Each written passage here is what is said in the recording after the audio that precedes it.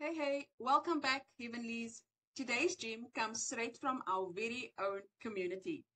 So, Richard from my Facebook group messaged me about this Canva app and said, Lucille, this is pretty cool. You may want to check this one out. So, I did. And once I started fiddling around with it, I absolutely knew I just had to show you guys. So, thank you so much, Richard, for the inspiration for this video. You are the best. This video is also part of the Creator App Library series, which is dedicated to Canva users such as myself who, like me, try and make sense of all the growing apps that are available on Canva. So check out the link in the video description to get access to this live sheet.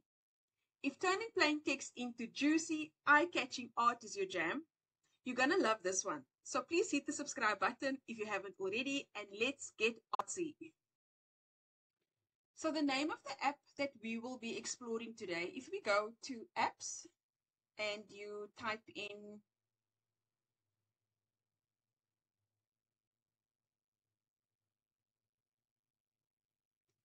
if you go to the search for apps, type in text art maker. Let's go text art maker, click on it, and then just before we start, I like to read and see what it's all about. Create creative text with graphic elements. Design eye-catching visuals with Canva. Effortlessly blend creative text and graphics to make standout social media posts, presentations, and more.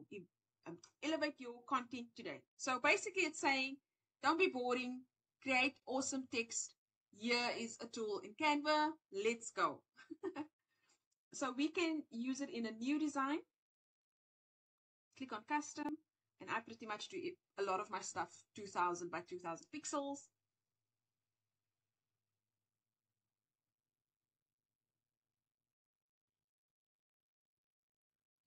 And then, okay, the system will take you to text art maker. My PC is slow today, so just excuse that. It's noticeably slower than usual. Okay, so remember I said there's two tools that we'll be using. It's not actually a requirement for the second one, but if you are in the AI design space like I am, then you can use the second tool. But I'll show you quickly how you can use Canva's library on its own to do this. So let's first go to photos. Here we go. If you click on photos, let's go to flowers. And the trick here is to, whatever you do end up deciding to take here, make sure that it is a transparent background. That's not transparent. That's not transparent. That is not transparent.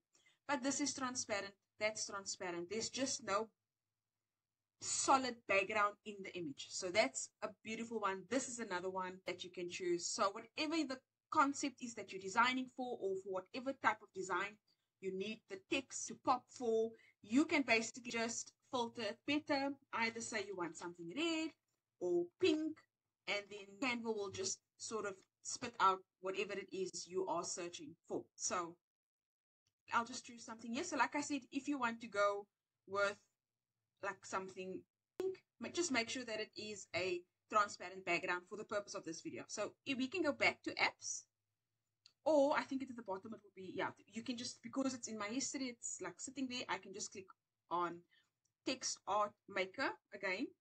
My image with the transparent background is already on my canvas.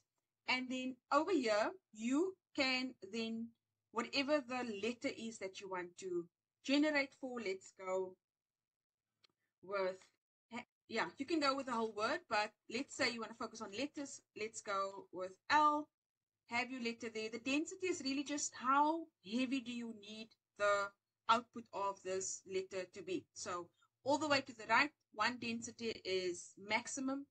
And then if you slide to the left, then obviously it becomes less dense and there's a lot of white space at the back of the alphabetic letter, right? So I'll just take it back to max density, which is 1. Here you can play with the particle size. So you'll see now if I slide to the left, it changes in terms of the size of the particles, right? You can see they're a lot smaller. It looks like small sticky notes, right? And then if you slide it to the right, the opposite happens and it becomes a lot more heavier. So it just depends on what it is. What are you trying to, what is your objective here, right? And then also on the minimum side, same sort of story. So you need to slide and fiddle and tweak here according to what it is you want to achieve. Okay, so we'll just do that.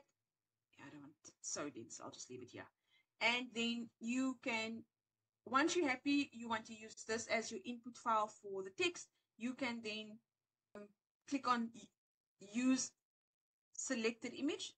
Okay, so you just click this button and your letter is then basically filled with whatever is on your canvas. And I think that's amazing, right?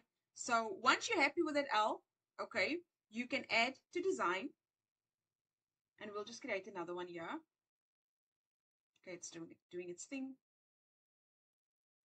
There we go. There's the L. I want to shift this. I've created another one here, so I'm going to shift this down. Let's do this. And then we'll go U, same story, happiness. Then I'll just add to design. And you can do whatever it is you want to achieve here.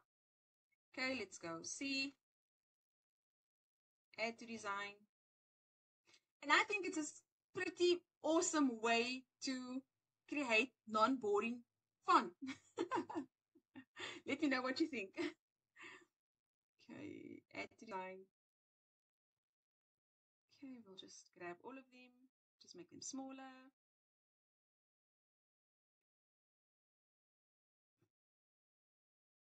I wonder, let's do this. This one looks better. There we go.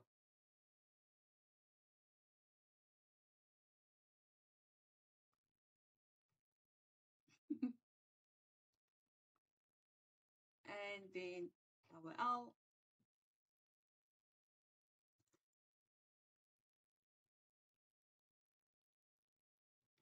And just duplicate.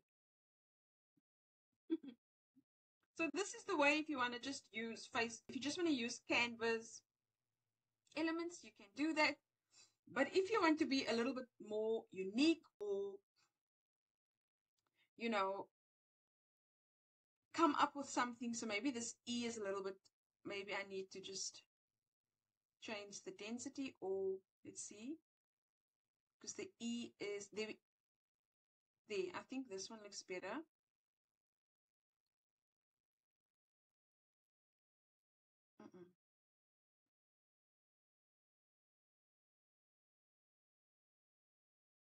Yeah. Add to design. That's the last letter.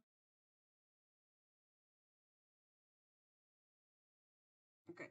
Do you see the difference? So you'll have to play around depending on what it is that you are doing. What is the font? What is the word that you're trying to spell? This E looks like almost like a ring donut with two holes instead of one. So I'll take that one out. I'll leave that. I'll just make it smaller so that it fits in. And there you've got my name beautifully adorned with, is it a rose? Yes, with a pink rose. And instead of having boring font, you now have something a little bit more exciting, unique, and I think it looks a lot better. So let me know what you would use this case study for, and if you would actually. It doesn't take long, it's quite an easy process, and I think it came out well. So if you want to spice it up a little bit, I would then use tool number 2, which is in this video, we'll be using Studio Flow. And you can basically at this point prompt anything that you want. So let's say you want to prompt, what is the image that I want? Let's say, okay, let's say a realistic image of orange, slices of orange with honey glaze over it. And then what you can do here, remember I said it needs to be transparent. So you need to, over here, select not full render, because full render will give you a background. You need to click on transparent. And then you need to choose your style. I'm going to stick with magic style. and then I will just generate. And because I've selected transparent, I don't still have to now take it to another system to do the transparency for me. So let's go with, maybe let's go with this one. And while we download that, let's just say a Valentine's Day inspired design with hearts and with colors pink, red, and white. Okay, so I'm not going to transparent this time, but I am going to select patterns. So once I select patterns, I just want to see what this effect will be. And then let's go back to Canva. Let's open another canvas. And then let's choose a file, which we've just downloaded now. Okay, we're going to go with this one. Let's say your theme is citrusy or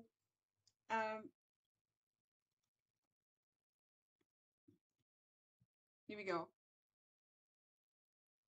Let's say it's something citrusy or something fruit-based, then you can use the orange as like maybe a citrus type of theme, maybe add some limes to it. I don't know. It depends on what the project is, right? Simply add to design.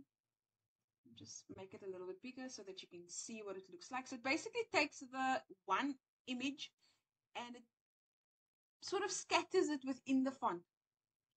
Okay, so let's do that. See what studio. Okay, this is beautiful. So let's go. I don't know what the pattern really is going to look like, but let's try. Let's go B and choose a file, and I'll go to my local drive, select the file, and voila, B. Okay, add to design. So honestly, it really depends. The video is just to show you how you can go about creating font that's not boring, right? Creating font that's not boring, very important. So let's go 4th of July inspired. Okay, red, blue, and white.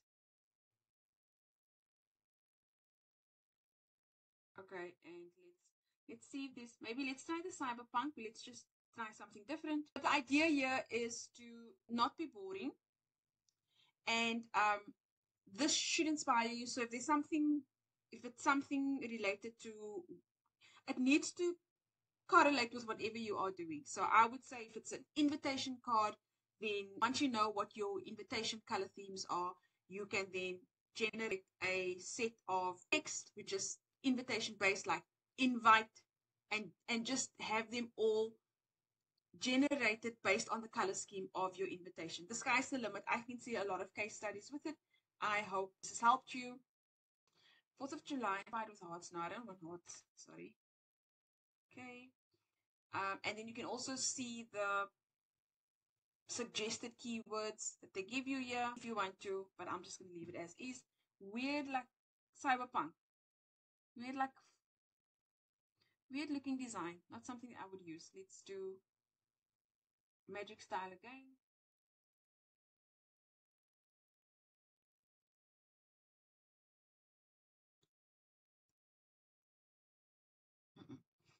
I don't like that. Let's go photoreal.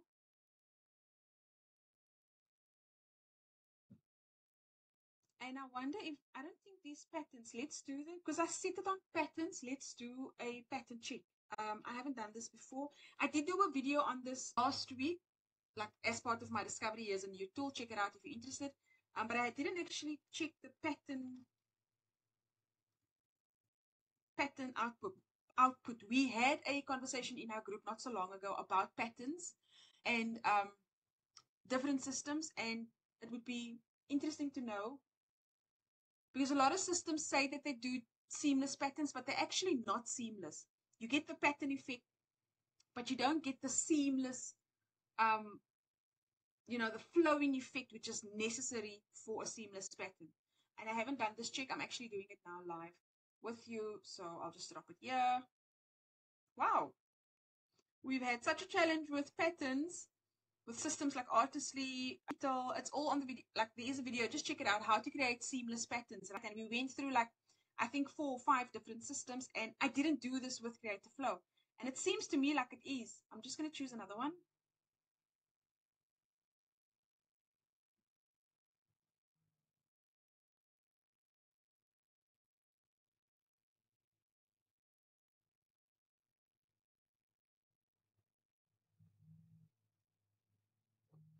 It really is outputting patterns.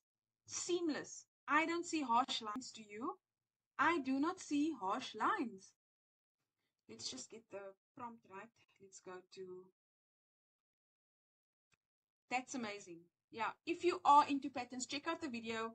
I've gone through some challenges. I've gone through some systems. I've showed you which ones I am fairly confident that I will get seamless patterns from, and which ones say it's seamless patterns and then it's not. Let's see. So I'll have to work on the prompts, but what I'm seeing is that they are seamless.